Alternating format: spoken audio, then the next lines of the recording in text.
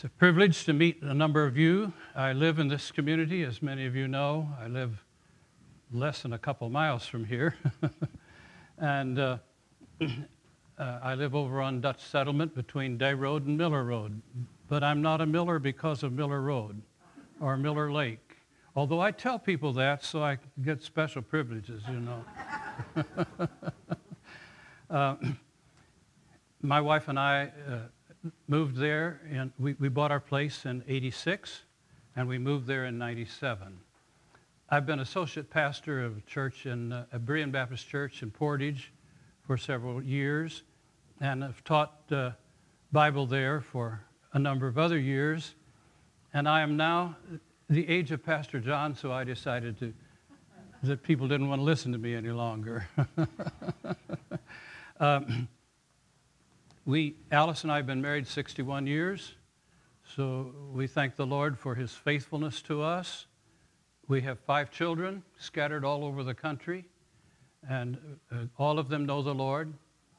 And that doesn't say that they don't have a problem once in a while. So does their dad. We thank the Lord for his grace daily. It's a privilege to open the Word of God this morning. And although we don't have a lot of time, I want to spend some time in Colossians, if you will, please.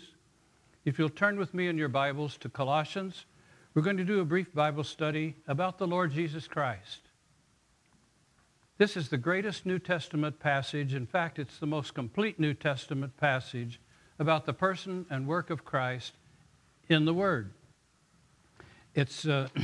We won't do all the chapter, but the church at Colossae was suffering with a lot of problems. People were coming in with false teaching, especially worship of angels and all kinds of things, and especially denying that Jesus Christ was deity, that he was God. I believe in the Trinity. You do too. I believe that Jesus Christ is truly God and truly man. In today's world, not very many overall in the world believe that. One of the great differences in today's religions and the systems is that we have a Lord Jesus Christ who is God and who is risen. And that's a wonderful thing to think about. Every other religion, as you've often heard it said, has a dead leader, a dead founder. We have a living Christ who lives and reigns above. Let's look in Colossians chapter 1, verse 13. I want you just to remember 3 things about Christ this morning. He is the Lord Creator. If you don't believe in creation, you'll have a hard time with salvation. Because every time you see the reference to salvation in Christ in the New Testament, you're going to find it references his eternal ability to create. God spoke, and it was. He didn't need man's system. He didn't need a natural system to do it. He spoke, and it was. And that's wonderful to remember. Keep that in mind, because one of these days, he will speak and put an end to some of the mess we see in the world. By the word of his power, he will destroy the enemies that come down upon the people of God. And it's great to see. It says, he has delivered us from the power of darkness and conveyed us into the kingdom of the Son of his love. If you're puzzled about what I'm reading from the New King James, so you won't be lost. And remember that language changes a little bit through the years. And when I read from the King James and I taught from the King James, I usually had a Webster's 1820 dictionary by my side. And I'd say to people, this means this. So you understand. So some of this is so that we'll understand what God is saying to us. He has delivered us. So Christ is not only the creator, he is the deliverer. In other words, summing it all up, he is the Savior of mankind. And he is the creator of all that we see. And eventually, he will be the king over all in the end of it all. In whom we have redemption through his blood, the forgiveness of sins. How much do you hear about sin today? Usually people talk about sickness. They talk about mental illness. They talk about weakness. They talk about upbringing. They talk about having very little in life, and so poverty must bring this on. Sin has always been in the heart of man. Isaiah said, from the sole of his feet to the top of his head. Sin has to be dealt with because sin is against God. Sin is overstepping the line. Sin is missing the mark. Sin is an attitude of disloyalty and unfaithfulness to God. And all of us, every one of us, was born in sin. And the scripture says all have sinned. So we needed a Savior who was capable of dealing with our sin.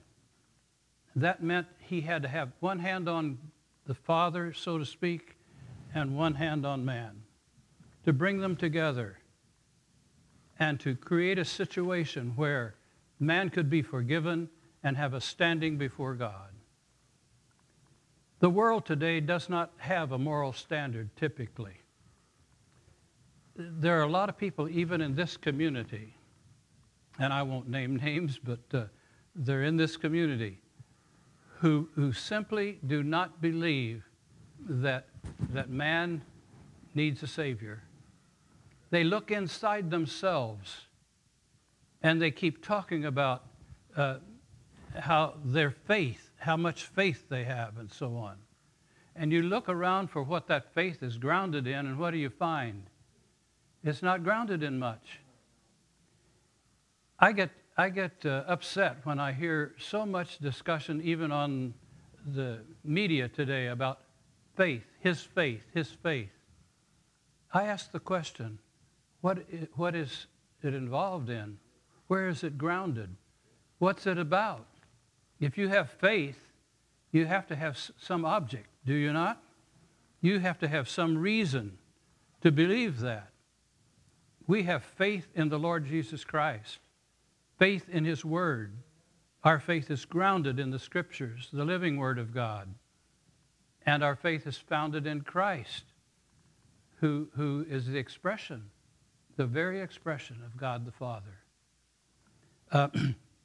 He is it says in 15, he is the image of the invisible God. That doesn't mean he's a statue.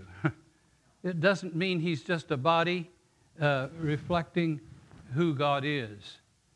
He is actually the representation, the actual image of God. And God has been pleased to place in his Son the responsibility of the message going out to man. God's message goes through Christ to man. And if you've seen the Son, you've seen the Father. Isn't that what the scriptures tell us? And if you hear the Son, you've heard what God wants to say. And what God wants to say is revealed in his word. And people today are looking for revelations. They're looking for special experiences. They're looking for some kind of voices springing from heaven. We have the written word of God and the living word of God in Christ. We don't really need. In fact, it's dangerous to add to the scriptures or take away from the scriptures. Some people, some of the situations today and some of the movements are so amazingly off track because they're not measured by the word of God. I believe in the deity of Christ. I believe in his saviorhood. I believe he created all things. And I'm saddened to tell you that in many of our schools, many of our homes, evolution is more taught than creation.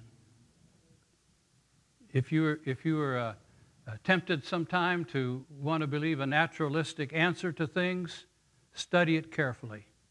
Study it very carefully.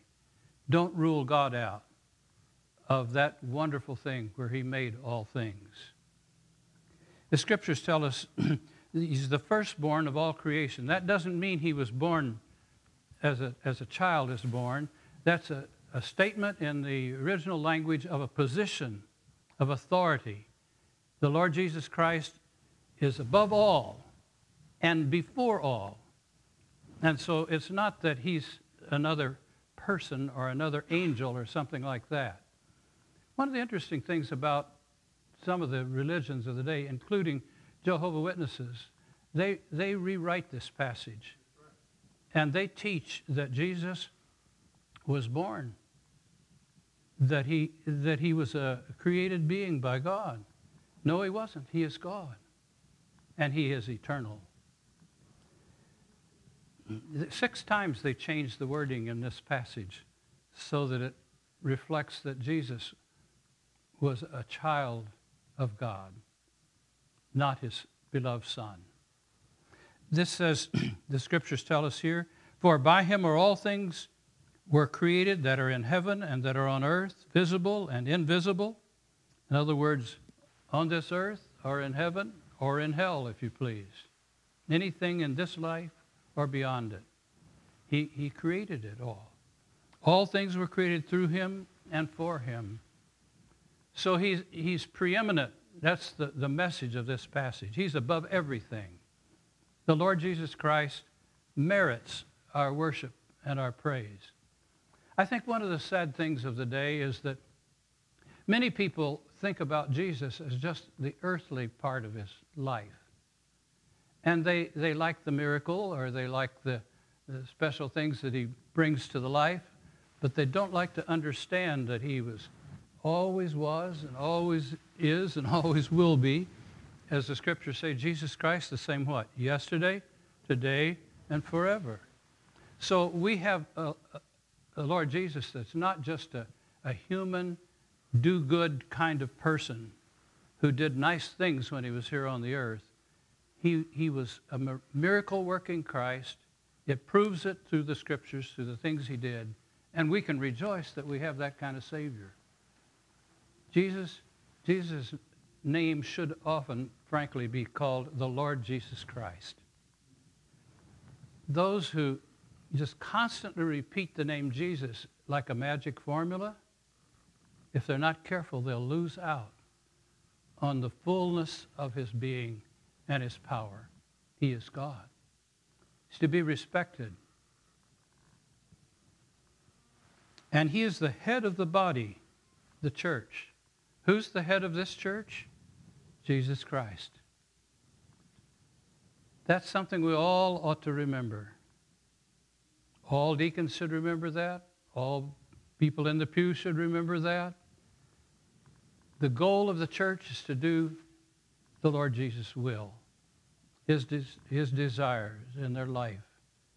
And when that reigns, then you don't have the problems like 1 John wrote about, where somebody loved to have the preeminence. The Diotrephes of the day, in John's day, were a real problem in the church. And he reminds them that Jesus Christ is the head of the church. Now, this means that under him is leadership which he appoints, which he blesses, and which he gives light to, and guides them in their decisions. But it behooves all of us to say, what would the Lord Jesus Christ have to say about this situation? Where can I fit into his will and do his precious will?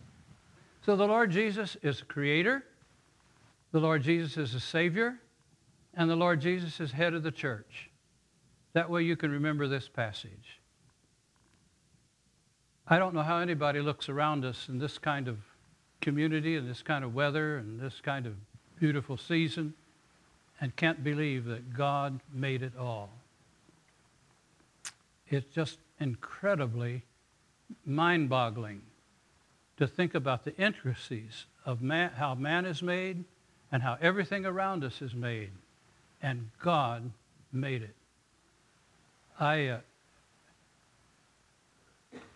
I guess I show my prejudice, but I believe in the Creator who spoke it into existence. And I'm not so sure that's a prejudice. It's probably a conviction. Because to me, it's so important to think of Christ just above man, if you please, just above the average, above the kind of common language that we use. He is Lord indeed. Now, he's not king yet in a sense. One of these days he will reign, but that day is yet to come. Till then, where is he? He's in heaven, the right hand of the Father, and he's interested in you, and he's interceding for you. And any moment of this week, you can come to him in prayer, and he will hear you. Isn't that great to think about? The risen Lord. So, folks, it's good to concentrate on a passage like this on a Communion Sunday and think about how much the Lord loved us and cared for us, died for us, and lives now for us. Let's bow in prayer. As we close the message this morning, I won't prolong this, but I'd like to ask, is there anyone here who especially needs prayer today? And I don't know you by name, but the Lord sees you. And you have a special need in your life, and you'd like to be remembered in prayer. Yes. Anyone else? Heavenly Father, you know the needs of hearts, and you know the special need of this one who's